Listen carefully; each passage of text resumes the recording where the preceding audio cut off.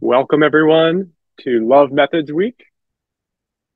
My name is David Meller. I'm the Director of Policy here at the Center for Open Science. I'm very happy to start today's webinar, Preregistration, a Plan Out of Prison. This is one of the events we're holding for Love Methods Week. So thank you for everybody who's been participating in loving methods this week. Let me go ahead and get started. I'm going to take a moment here and put a poll out. Actually, I'm not going to. Amanda in the background is going to put a poll for everybody to fill out. This just gives us a little bit of information about your familiarity with the process, and we're curious to hear about what your background is in relation to pre-registration. So anytime, just please fill out that poll. Next slide. It's my pleasure to introduce everybody. We've got a panel here at COS staff members talking about the ins and outs of pre-registration. As I mentioned, my name is David Meller, the Director of Policy here. I'll be getting us started and then happily handing it off to Noah, our Principal Research Scientist, who will be going into a lot of the background about the rigor and benefits that the process can add to your research workflow. Mark will then, product owner here, give a demonstration of what the OSF registry includes and what the workflow looks like on this platform. Finally, Crystal will be wrapping it up with information about common pitfalls, questions that arise, and we'll be moderating the Q&A session. The poll just popped up right here. Throughout the webinar, please feel free to use the Q&A box. If there are questions that arise that are about interpretation of or a clarification of what's being presented at that moment, we'll interrupt our programming and try to answer that on the fly. Otherwise, we'll answer most of the questions at the end of the webinar. Let's go ahead and get started. Next slide. So I wanted to give a little bit of a definition and a tiny bit of history about what pre-registration is, just so we're all on the same page. So when we define pre-registration, we are asserting that it is a read-only version of a research plan that's posted in a public registry, and those have some qualifiers next, which I'll get into in a moment about those qualifiers. Sorry about that. But I also wanted to clarify the fact that the same process is common across different disciplines, especially in clinical research and clinical medicine. The term is registration, or if emphasizing that it's done before the study or before patients are enrolled, prospective study registration. And a lot of disciplines use the term pre-analysis plans to emphasize what type of information is created before the study takes place. And now next, I just wanted to emphasize the fact that most of the registries do allow for updates to the plans, although those have to be transparently and clearly described in a format that's easy for the reader to see when that happens. And also several registries allowed for those public entries to be embargoed for a period of time. Next. And next, the brief history of pre-registration is that it has been proposed for a long time in across different disciplines, but it only became standard practice especially in clinical medicine, just about 25 years ago. There was an ongoing problem of government funding cutting-edge research in clinical medicine, and constituents reaching out to Congress trying to find where these trials were taking place.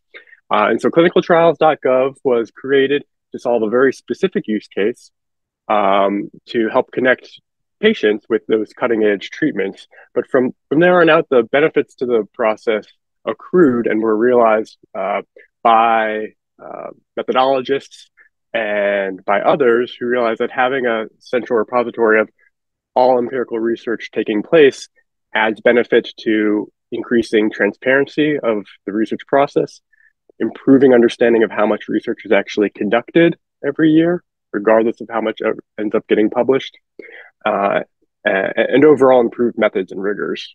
Next. In addition to helping those benefits with clinicaltrials.gov, including it in basic or preclinical science can add transparency to the whole research workflow, and it can help distinguish planned research from unplanned work. And I noticed a couple of questions in the comments that we will get to, I promise, but just for a quick clarification, because it does affect others as well.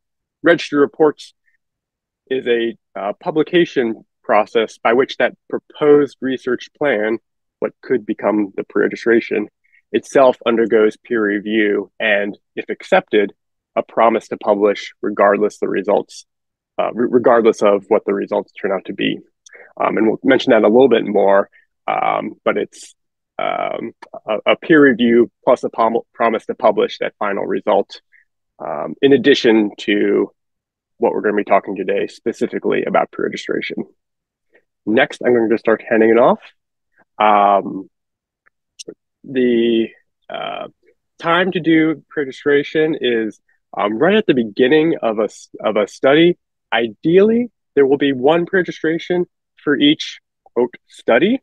Unfortunately, that ideal is a little bit different from discipline to discipline with what individuals count as a study. Sometimes it's connected to a very specific data collection process.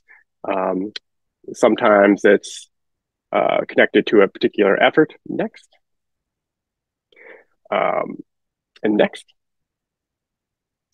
In the complex reality, what we encourage folks to do is to create the pre-registration right before data access or data collection. And if there is going to be multiple papers resulting from the work that was specified in the pre-registered plan, think of a final reader being able to connect all the dots so that they can find where the results of the registered research plan end up getting disseminated or distributed. So if those are across multiple papers, those should reference each other, and links should be added to that original pre-registration indicating where results are being published. Finally, I'm happy to hand it off to Noah, if we go to the next slide, about pre-registration enhancing significance in the research design. Noah. Thank you, appreciate it. We get to talk a little bit about some theory of why we do pre-registration, what we think it might actually impact in research. I want to start by a kind of very simple model of research that I think a lot of people think of, which is this straight line between the question and the answer, a question and a result, where we think of this as following a single path. We start with a question and we might end up with people with X were found to be Y times more likely to have Z, P equals 0.044, right? This is a pretty common thing, but in reality, what actually is going on underneath the surface, or what's actually happened, is quite a bit more complicated. So next slide. Sometimes this is called the garden of forking paths. Along the way, there are thousands or hundreds or however many different choices researchers could have made along the way. That could include things like what things were reported and what things were not reported, what outcomes were selected. Put data cleaning in quotes, because data cleaning is not really a well-defined process. It's actually part of analysis, right? You can make many, many, many, many different choices for how you clean data. The model choices, the control sets, how you actually frame the questions.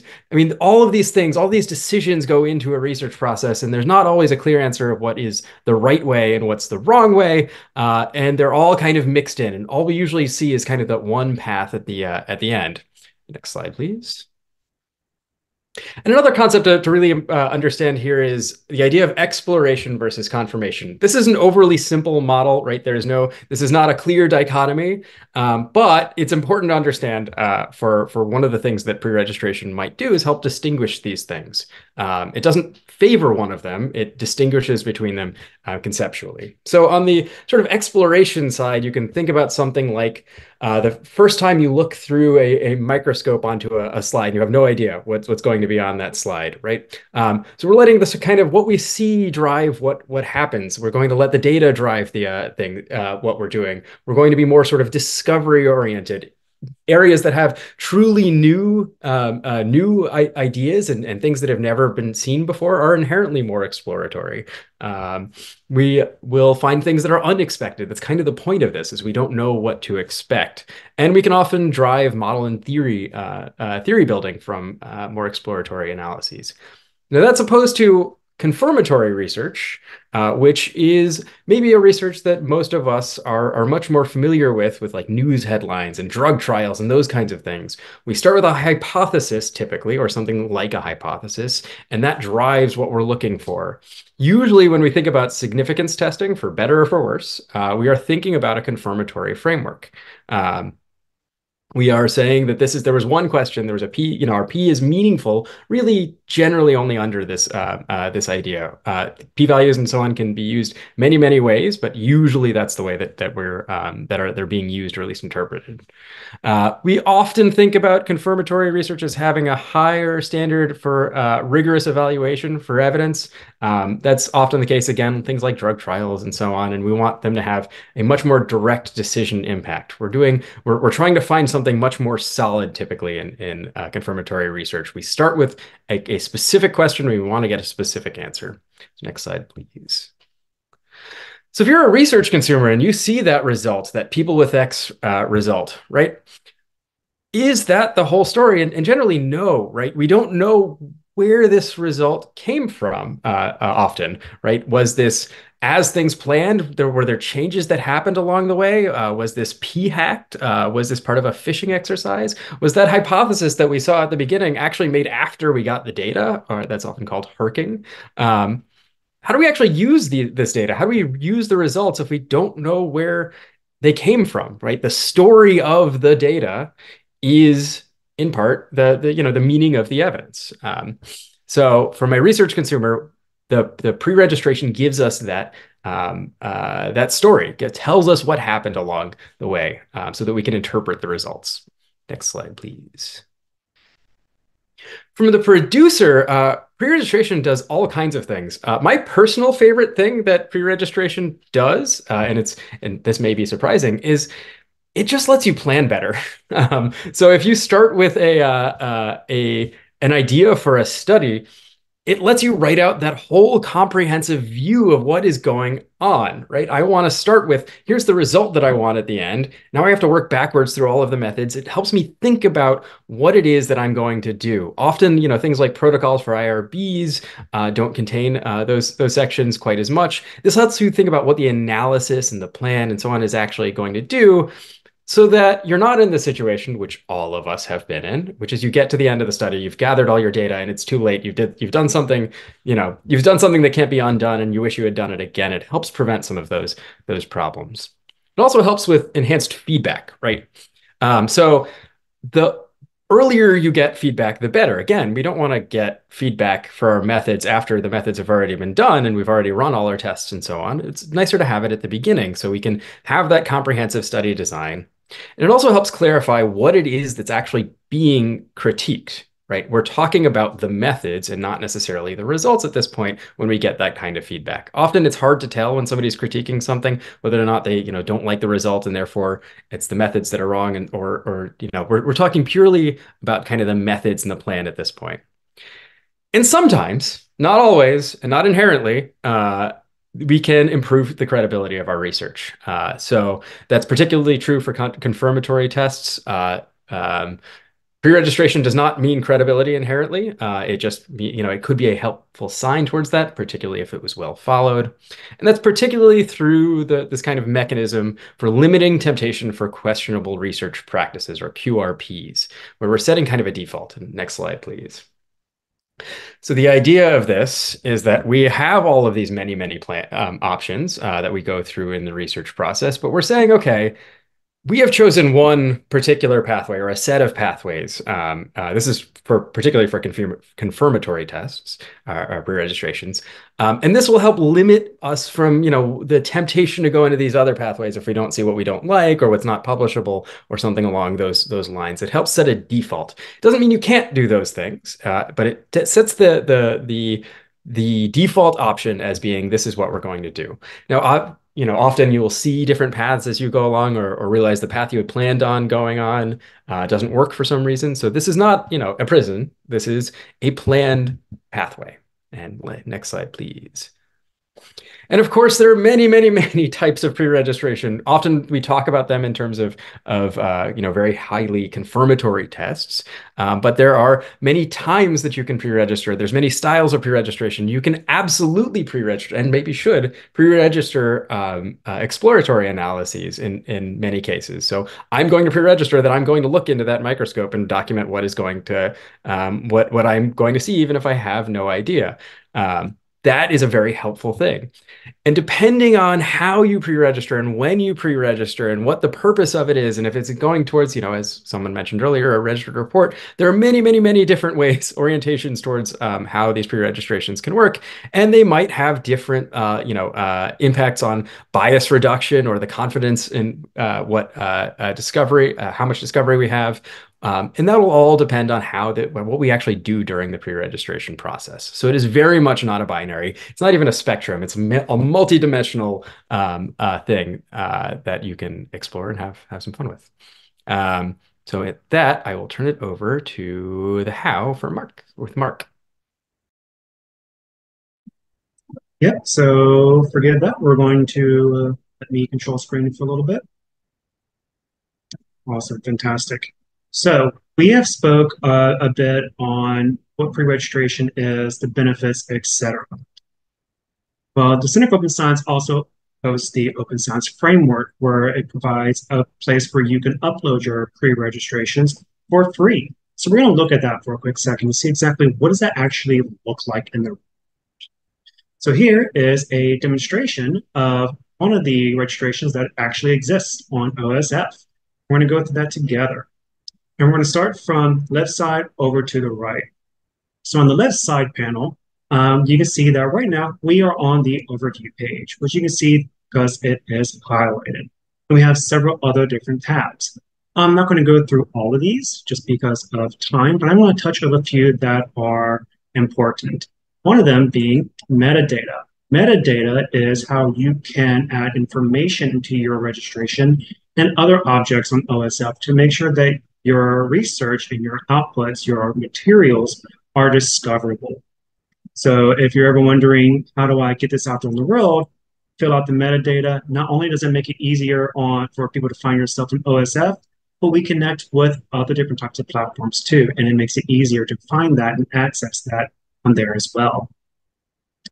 Another one is files, where anytime you submit a registration, if you have a project, it will archive all those files automatically for you. And that can include things such as you have a project, you've uploaded your pre-analysis plan, stimuli, code, all that's right there. It will automatically archive all that for you. If it's not on there and you decide to upload it for a specific question, it will do the same thing. So this way, people can get all your materials and replicate your study using the same exact materials that you did, which streamlines scientific progress and shows replicability. The last one is components and links. Right now, we can see that this one both have 0. That just means that they don't have other components, which are folders with permissions that are attached to this, and they don't link to other types of pre-registrations. So those are one of those instances where David mentioned earlier that you tried to register individual types of projects, even though it might be part of a bigger one. This is how you can link them and connect them so that way they can go between them as needed. And then the last thing I'm going to go over is going to be resources, which you can see here or by clicking here. So with this is where you can aggregate any other types of outputs, whether or not it's data, publications, etc. So that way you can say, hey, funder, I did a pre-registration in the past. Here you go. Here's my original plan. Here's all updates that I will chat with you guys about later, as well as anything that happened, all that. So pre-registration helps create that foundation that you can continue to build upon and have all the information right there and send them a single link and they have access to all your materials. So that is this left side panel. Now we're going to go through the middle panel. So the middle panel is going to depend on the type of template that you're going to use. Earlier, we had a question of what is the difference of the OSF pre-registration template or the open-ended template? Well, there are differences for that, for those different goals, and we are actually actively building those out. So if there is a template that is not available but might be helpful for your discipline or community, connect with me. I want to chat with you because we want to make sure that all disciplines, all study designs are represented. And if you would like to learn more about the different templates, I'm going to put right here in the chat of one of our help guides that you can go to. You can get access to Google Docs that you can copy or download and build off of as you're trying to explore or as you're exploring these different types of venues. So this one is based off of our OSF pre-registration template and is one of our most rigorous. It's designed to challenge you and your research team through all the different nuances of your study design, even things you maybe not have considered.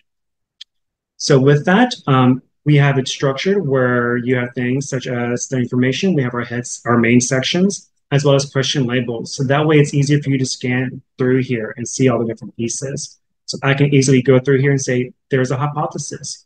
I can learn about their study design, if they included randomization.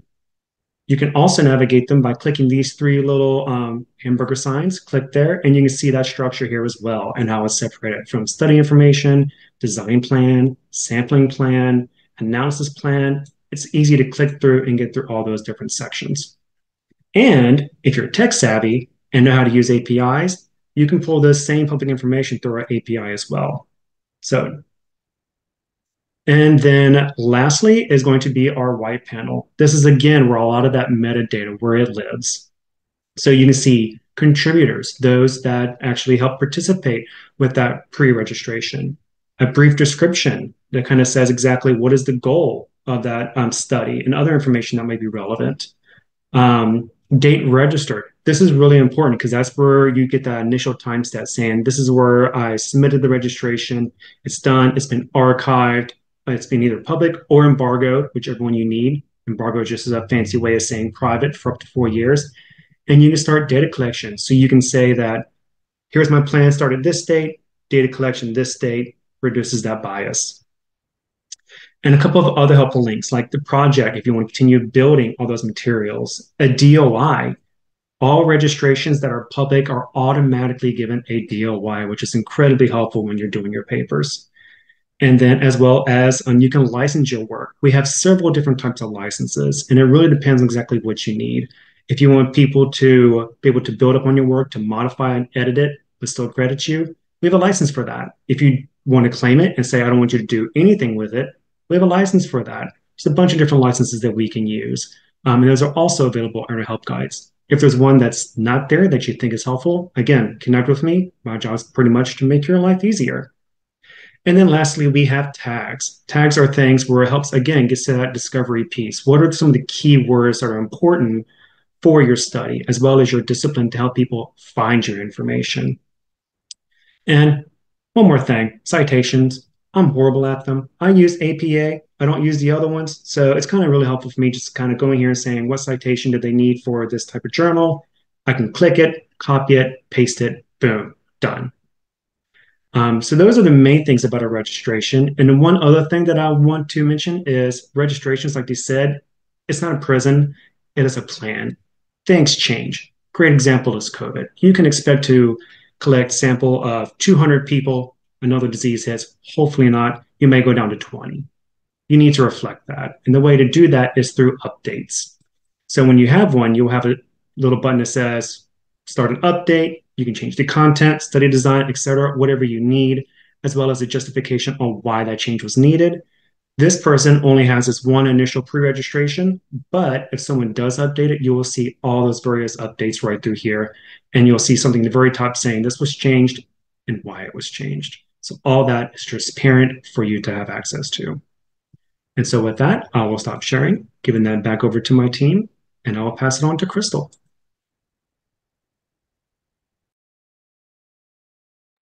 All right. Hi, everyone. Actually, Mark grabbed the beginning, but I wanted to touch on, so, we do get a lot of questions about updating our pre-registrations. And so you might wonder, like, why might somebody want to update their pre-registration? A lot of different things can happen. You could notice that you had an error, maybe you mislabeled a variable or you left something off. You can go in and you can change and update that. You also might as you're going along, realize that you want to add an analysis. And so you can go in and add that. Um, I don't know if this has happened to you, but it's definitely happened to me where I might pre-register my study thinking that I'm going to analyze it in one way, and then I read a paper that changes my mind about the way I should be analyzing my data. And so maybe I want to go back and update according to what it seems like best practices are for the field now. So you might do that. And you might also, again, as Mark said, you might realize that you have to just make adjustments. Maybe you ran out of funding, or maybe you've just had equipment break or something like that. You've had to adjust, maybe use a different reagent, that kind of thing. You might need to make some adjustments and update that. There are 3 ways that you can do updates. Mark showed one. I think that's the one that's on the next slide. Nope, this is if you go to your registrations when you log in, you will see a list of all of your registrations. Once it's been submitted, there will be an update button. And so you can click on that update button and it'll take you to the page where you can add an update. Another option is to do it on the OSF within your projects. You can click on, there's a tab that says registrations, and so you can see all of your registrations for that project, and you can update them through that way. And then the third way is the way that Mark showed. You can put in an update on the actual registration if you're in it. And as a reminder, any changes should be accompanied by a justification. So another question that you might get is, there isn't a template for my kind of research. We do have a lot of different kinds of templates on the OSF, but we don't have all of them. And some of them are also community made, and there are some options for that as well. One of the best ways that you can still use the OSF to put in a registration is to use the open-ended registration.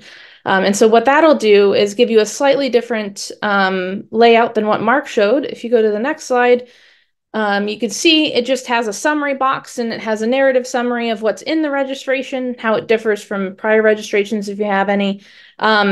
And then you actually have an ability to upload a document. So if there's not a template for the kind of research that you do, but you still want to make sure that you pre-register, you can use this open-ended option, format your pre-registration with all the information that you think that you need to have in there, and upload it, and you can still register that way. And the rest of that submission process looks exactly the same. Another question and again, as Mark mentioned, if you're more familiar with pre-registration and you've done it more and you want to create a template for the kind of research that you're doing, you haven't been able to find one yet, please feel free to reach out to us, particularly Mark, and we can see if we can get your template added to the OSF. You might also be wondering, how do I convince other people? Maybe I'm really excited about pre-registration. I don't necessarily know how it's going to get sold to other people. I might get some pushback. What does that look like? How do I have those conversations? There's a strategy that I like to use. That's on the next slide, where I start by just listening to what people have to say. So listening to understand rather than to respond, and kind of try to hear what it is that they're saying. If they're like, well, I'm not really super interested in doing pre-registration. What is it about pre-registration that isn't interesting? So they might say, well, I don't know that I have time to learn how to do this and then to get into all of this. You might strategize on some ways that you can save time. So maybe you can offer to be the first one to fill out the draft. I've done that before on collaborations where I'm like, I'll fill out what I think is going on in this study. And then we can talk about it. And that's a good way for us to kind of hash out any differences. Maybe I'm understanding some parts of the study that differently than the way that you are. Also, as both Noah and David mentioned, a lot of times when you're going through the research process without pre-registration, you end up spending a lot of time in that data analysis section of your process, because you're going back and forth. Maybe you don't actually remember what the hypotheses were, or people are disagreeing on what the hypotheses were, or what variables you should be including and all of that. And that can actually waste a lot of time, right? But when you've pre-registered, you're having those conversations up front, you're making sure that everybody is getting on the same page. Then that can actually save you time in the analysis part of this research process. And so what you can do is you can kind of listen to what it is that they are talking about, and kind of see like what is that underlying concern. Another recommendation that I might have is to start pre-registration with a new project, sometimes with a project that's already going on. Even though you can pre-register at various points in the research process, sometimes if it's going to be your first pre-registration, it can be really overwhelming to do that on a project that's already been started. Or a project that has like really, really tight deadlines, because you're learning a couple of things. At that point, you're hashing out your design and all of that, but you're also learning how to fill out this form and learning how to, what these different questions mean and stuff. And so that can be pretty stressful. So starting with a project that's completely fresh, starting with one that has either deadlines that are, far in the future, or ones that don't have deadlines at all. Starting with those smaller projects too, maybe pre-registering part of a study rather than the whole study, can also be really helpful to just getting people on board. A lot of times we're all doing a lot. We all have a lot of things that are pulling at our priorities. And so it can be really hard when someone says like, hey, come do this extra thing. Then people can really feel a resistance to that. But if you can show the value of this extra thing, might actually save us time in the long run, might actually help us to collaborate better and to better understand our study, then that can actually be really beneficial. So describing how pre-registration can help them address their concerns and also to meet their goals, it's also really helpful. Next question. Another question that we've been getting more often lately is, can I pre-register in a different language? And so we have a couple of options for that. It gets a little bit complicated, but if you want to go to the next slide, I think our recommendation right now is pre-register in the language that you feel like you can be the most accurate in. If nothing else, it would be a good idea to include both that language and an English description in the metadata, especially the tags, because that'll help folks to find your study. And I think there's another slide. A couple of considerations to that, like some caveats to that advice. You might consider what language, especially if your funder is requiring pre-registration, what languages does your funder accept pre-registrations in? So if they want all the documentation in English, you probably should write your pre-registration in English. It also is worth considering what journal you want to submit to. If that's mostly English language or all English language articles, the reviewers are likely also to be English language reviewers. And so if they're going to want to be able to check your pre-registration, it's easier for them to do it if it's in English. Some folks might opt to, in their pre-registration, have it both in the language that they're most comfortable with and in English. So just noting that if you do take that option, which is valid, make sure that if you do any updates, that you're updating both of those, both the non-English and then the English description. So with that, I would love to open this up to Q&A. We've had some great questions come in, and some of them have been answered throughout. Maybe we can start off with Mark. There are a couple of questions about the form that might be helpful to answer. The first is asking if metadata on private registration shows up on external sites, such as an item that cites a given publication. Sorry. I don't think so. It's only public registrations. Anything that is embargoed, we make sure that that is stayed private, just so that way we are aligning with, well, privacy concerns. So no, that is not provided anywhere else. It is just public information. Most of that is pulled through our API, and our API only includes what's public. All right. Thank you. We've also got a question, and I think maybe I'm the best person to answer this, but how does pre-registration apply in the observational as opposed to experimental sciences, especially exploratory studies where you don't have a hypothesis, but you're rather looking for one from the data? So other folks can jump in. I'm a mixed methods researcher. I do a lot of qual. So I can tell you about why I like doing it for my qualitative research, why I like pre-registrations for that. You're right that like qualitative researchers and folks that are doing observational research don't often have a strict hypothesis that they're trying to test or confirm any kind of analyses. I would argue that even for exploratory research, it's more confirmatory maybe than we like to admit. Like we don't go into a study thinking like anything could happen. Like we generally have an idea of what we think or what we hope is going to happen. And so it's good to really think through what you think is going to happen, because that'll also help you to figure out like what's surprising later. Another reason that I like pre-registration for qualitative research is so there's this concept of reflexivity, which is where you're reflecting on the process, you're reflecting on your perspectives and how they change over time while you're going through the study. And so having something that's documented and written down, I don't know about you guys, but sometimes I forget what I had for breakfast yesterday. So like, I'm definitely not going to remember what I thought I was going to find like 6 months ago, like after 30 interviews or, whatever I've done.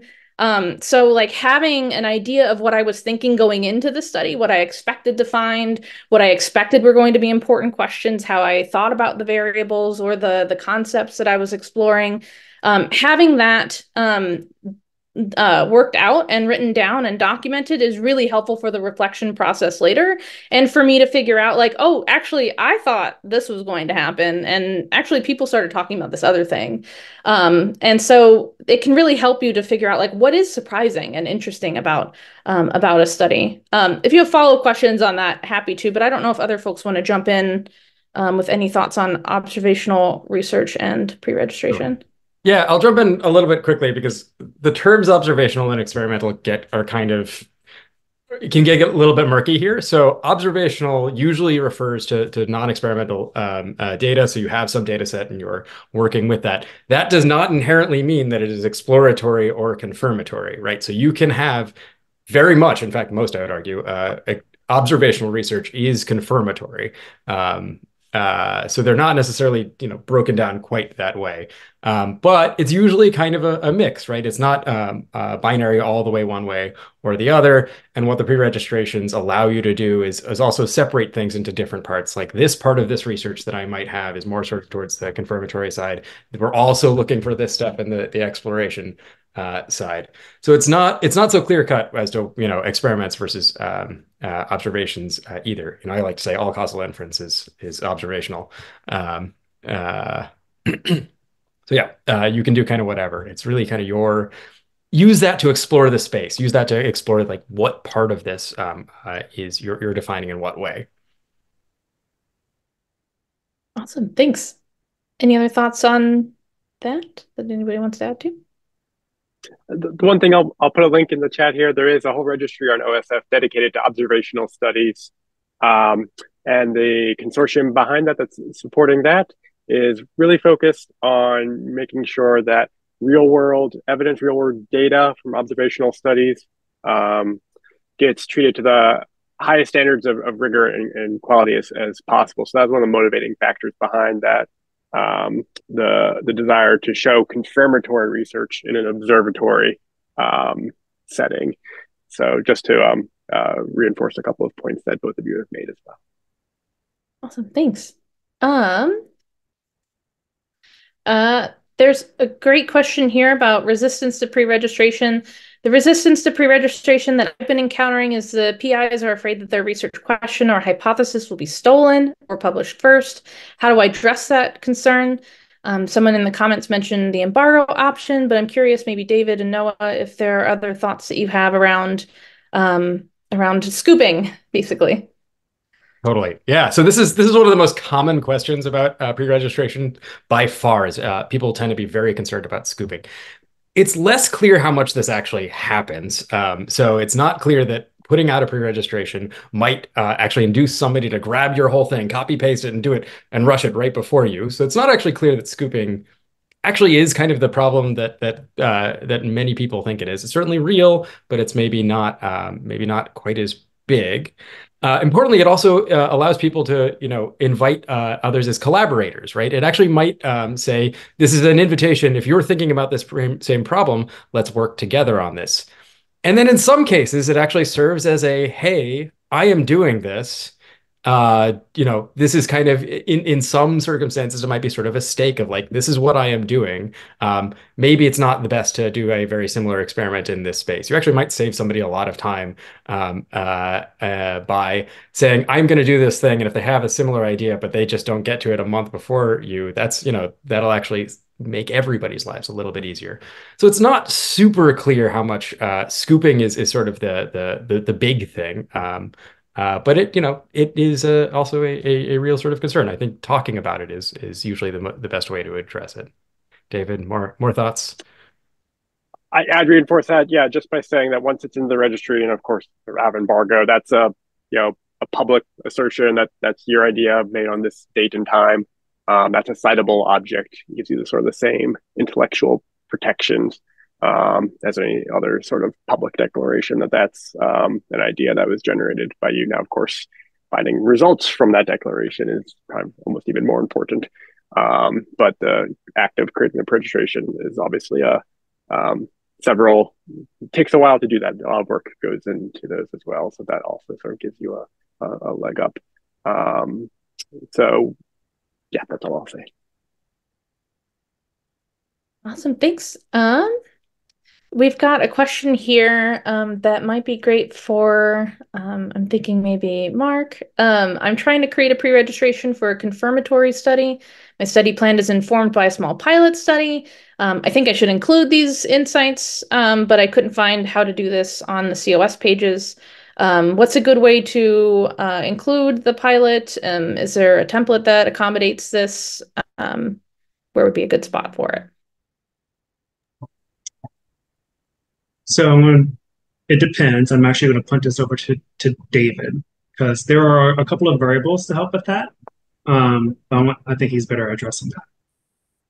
Yeah, you don't have to mention that there's a pilot study, especially if the data that was collected for that, which ideally for the point of a pilot study should be to sort of demonstrate that the method works, that there's it's a worthwhile question and method to pursue.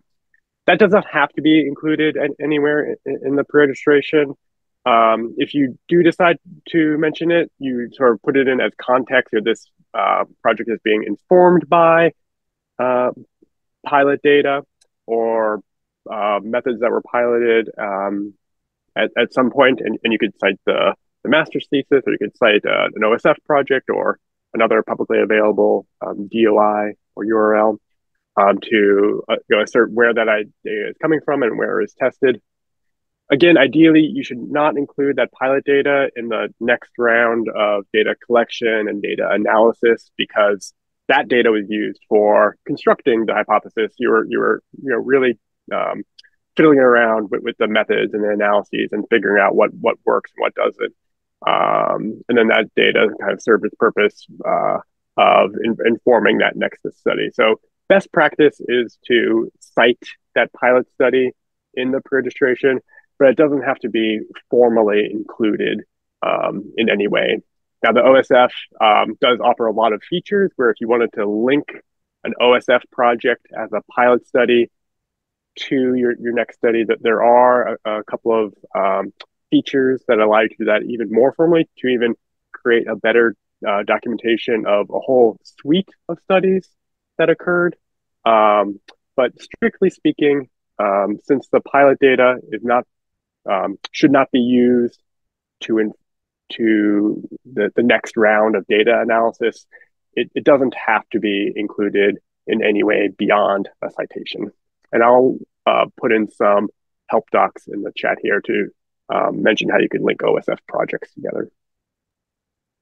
I also think most, if not all, of the templates do have like an additional information area. So if there's anything that you feel like needs to be included in your pre-registration that you're not really sure if it fits in any of the other spots, you can always like upload a description or type a description in of that information in that box too. That way it is there, it's described, but it's not, it's in there.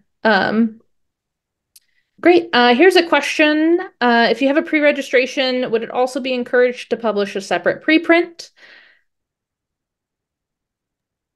Sure. Yeah, I think that this question actually links to another one that was asked elsewhere. So just want a disambiguation of terms here, since what we're actually talking about. So the pre-registration that we're talking about here today is the plan for what you're going to do in a study. That is more or less all we are talking about. What you actually do with that might be different things. You might, when you actually do that plan or some variation of that plan, you might make a publication out of it. Now you can link those things together in OSF, and you would be encouraged to do so. But the preprint is not inherently part of a pre-registration. There's also another thing. There's another question in the chat related to I think David mentioned earlier, called registered reports. And just to re-emphasize what that is, a registered. I know these things sound, it's all registered this and they're all ours. It's terrible. But a registered report is effectively a plan for what you're going to do that has an agreement with a journal based on peer review that says that I'm going to publish these results when this is done. Effectively, it is you take a pre-registration, you do a journal will do peer review with that pre-registration and make a different agreement on top of that. So there's a lot of things going on here, but what we're talking about today is strictly the pre-registration itself, that data analysis, that plan for what you're going to do. Everything else kind of goes on top of that. Yeah, so definitely the relationship between those two is like in your preprint, in your write-up of your analyses, you would reference that pre-registration, right? And you would outline, this is what I said I was going to do, this is what I actually did. If I deviated from it, here's why I deviated from it. I added additional analyses or whatever. You would kind of delineate all of that. So and we definitely support preprints here. So so please give us your preprints. All right, let's see. What other questions are there? Actually, this is a kind of a tech question, but an interesting one. I'm a co-author of the COSRP CB Study 20 and a big fan of pre-registration. I'm on the road a lot, have limited internet access. Any plans of supporting a client offline app that would sync once internet connection is available? So I guess that's to me, right? I think so. We have been asked about that a couple of times. Right now, I can say that it's unfortunately not part of our roadmap for this year, but it is something that we are trying to talk about internally. And we're also building out several different ways that we can start chatting with other developers and other members of the community to help us streamline some of these processes and really address your needs. So stay tuned. Thanks, Mark. Another question came in, thinking about interesting or unexpected or unplanned results. And they're often seen as exploratory findings, so they're to be confirmed later in confirmatory studies. Even if it's a confirmatory pre-registered studies, are people forbidden to report those findings? And can authors update the pre-registration later on in the analysis stage? Absolutely not. You are not forbidden. This is not a prison. So you might have very good reason that you find something serendipitously, and that is a very interesting and useful result, right? Nothing about a pre-registration prevents you from doing that. It just changes the default for what you're going to. It just sets the default for what you're going to report. You can make different choices along the way depending on what you find. That's an important function of science. What the pre-registration part does is lets you declare what parts of that were actually planned and what parts of that were unplanned or more exploratory. So no, there's nobody out there that's going to say, oh no, this is impossible to print now that you've pre-registered it. Some people might complain, might say, oh, you shouldn't because you did not pre-register this result, but that's, that'll sort of depend on where you're publishing and with whom. But yeah, no, this is not a prison. That's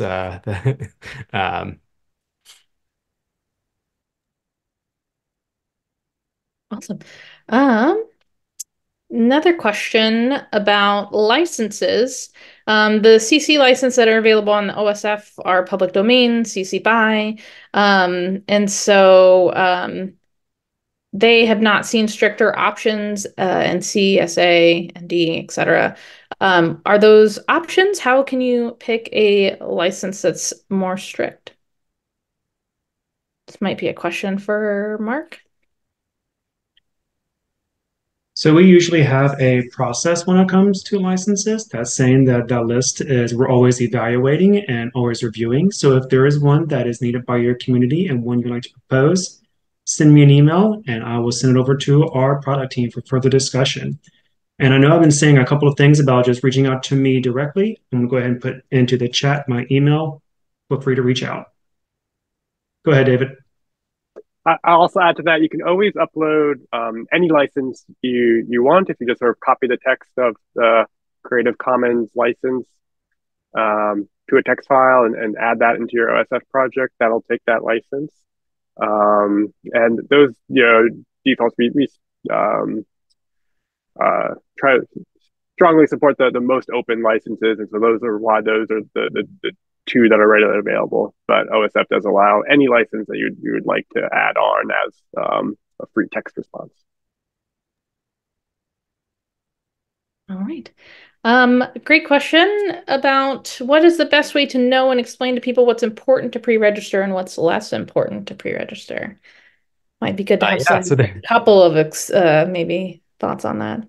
There's so many ways to interpret this. I mean, part of it is experience, right? So, one of the knowing what's important and what isn't important will be field dependent, right? What is important for you to explain what methods and so on is going to really depend on what the question is and how that all works. What I would typically say is start from all pre-register, even if you think like the minimum thought that it might be useful to pre-register. Start with the pre-registration, and then you're going to start developing good ideas for how much detail you want to get into what this does and what this doesn't do. There's no real universal answer to what is important and what is not important. Ultimately, I would say if it is important for the use of your conclusions to have something, to have that trace back to the methods, right? How people actually interpret that, then that becomes very important, maybe to pre-register, or more important to pre-register. But it's really kind of up to the specific questions in the fields. I don't think that there is a broad, grand advice that can be made here. Maybe I'm wrong. What do you guys think?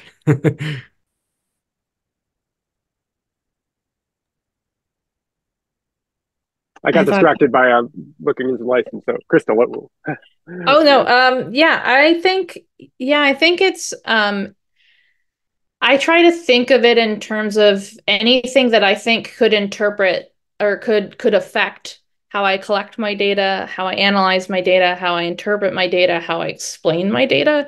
So I try, as I'm going through both the form and then also sometimes I have additional questions that I'm working through with my teams, just kind of thinking through like, what are the things that the reason for pre-registration is so you have a transparent document that outlines what you were thinking at the beginning of the study. It outlines the analyses you were planning and all of that, and the methods by which you were going to obtain and analyze your data. So for me, it's about like thinking about like, what is it that I'm really going to want to remember like 6 months from now or 8 months from now, however long it takes to have the data. And what are some things that I think could potentially influence the way that I'm going to look at this data, that I'm going to interpret this data. And so those are the aspects. And I think that varies from study to study. And so it's a little hard to give like a hard and fast, like these three things. But that's how I tend to think about it. Like if you think about it from the base of like, what is the purpose of pre-registration? Why do we do it? I think it becomes a little bit easier to figure out like, okay, then it's probably really essential that I include like how I'm going to determine what outliers, like how I'm going to determine like how I exclude data or include data, so what's getting in the data set and how am I going to figure out what are my main analyses or how do those link back to my hypotheses? Like really thinking through that, I think can be really helpful. I don't know, David, if.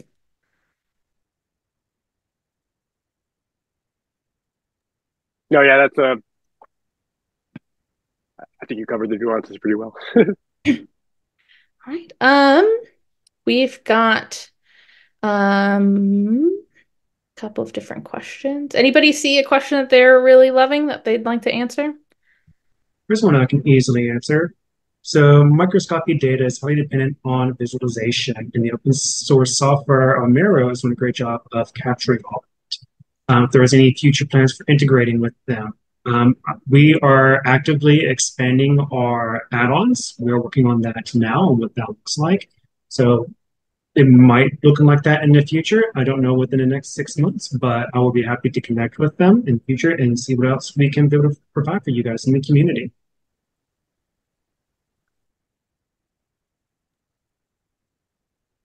Any others standing out to folks? We've got a question here about pre-registering a conceptual replication study, which is a mix of confirmatory and exploratory. Any tips for filling a pre-registration out for that?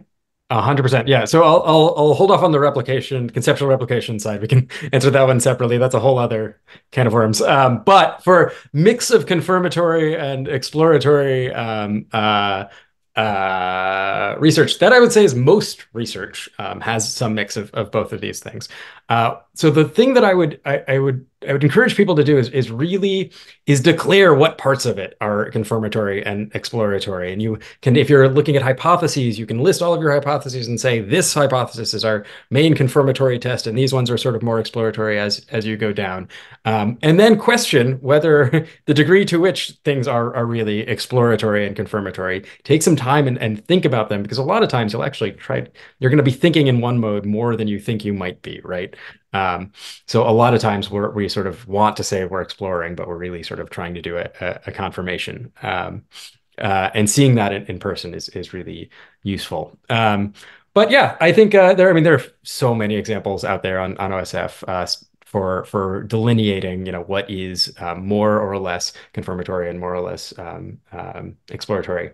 You might want to think about often a language is sort of primary and secondary and tertiary research often falls under confirmatory and more exploratory sort of dynamics. So that could be a good way to think and talk about that. The other thing is explore what your results might be in every possibility, and then think about how you would actually interpret them. And that will actually help you determine whether or not this is more exploratory or more confirmatory. So play it backwards a little bit and kind of listen to yourself. Does that sound like a more confirmatory interpretation, or does it sound like more exploratory? That can be kind of helpful.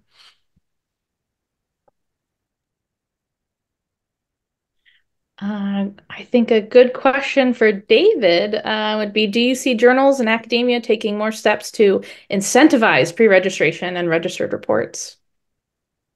We do. So it's coming up more and more in publisher and journal conversations. A lot of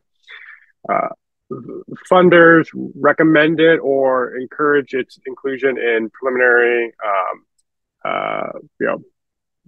program or status reports. We take a look at a lot of journal policies under the project known as Top Factor, where we evaluate journal policies on their adherence to open science guidelines. And there are several standards on pre-registration where journals require authors to state whether or not the work was pre-registered, or if it was pre-registered, they provide guidance for how to compare what was pre-registered to what was reported. There are a small number of journals that require it, but for the most part, most do not. And there are over 300 journals that will take a look at the proposed research plan as part of that two-stage peer review process known as registered reports. And that's a direct incentive, of course, to pre-register because that gives a real strong protection for the author to conduct the work as pre-specified if the editors and reviewers agree that the research question is important and the proposed methods are the appropriate way to go about it. There comes that promise to publish the final results, regardless of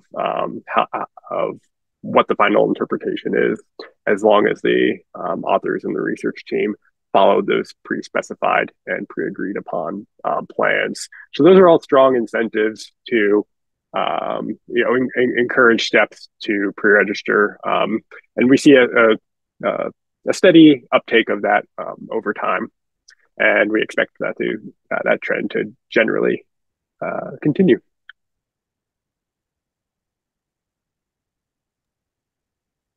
So I actually have a question for everyone, and just for sake of time, my question is: we have several other Q's and A's, and I'm sure others will have questions as well.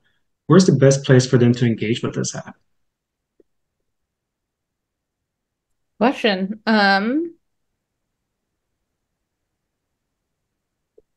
Maybe this could be an I used to be on Twitter, but I've sort of given up X for the time. I'm on LinkedIn now more these days, and Blue Sky every now and then. I'll and put I my think email address in here. yep, and I think Amanda, I think she was about to go off mute, but she might also have an alternative where they can engage with us too. Yeah, we'll follow up from this email with a recording and any type of materials, and we'll provide an opportunity there. But I think if you do have questions, you can go to COS and go to contact, and there'll be a form there where you can submit questions, and we'll make sure those get triaged to the appropriate people to answer those. But we'll follow up too, and you'll have a line to communicate with us. Awesome. Well, we are right at, I was going to say 2 o'clock. It's 2 o'clock my time. It may not be 2 o'clock where you are at. We're right at our hour. So I just wanted to take this time to thank you all for coming. If there are any final thoughts from anybody, I'll let them be. But just thank you everyone for coming. And if you have any questions, definitely reach out.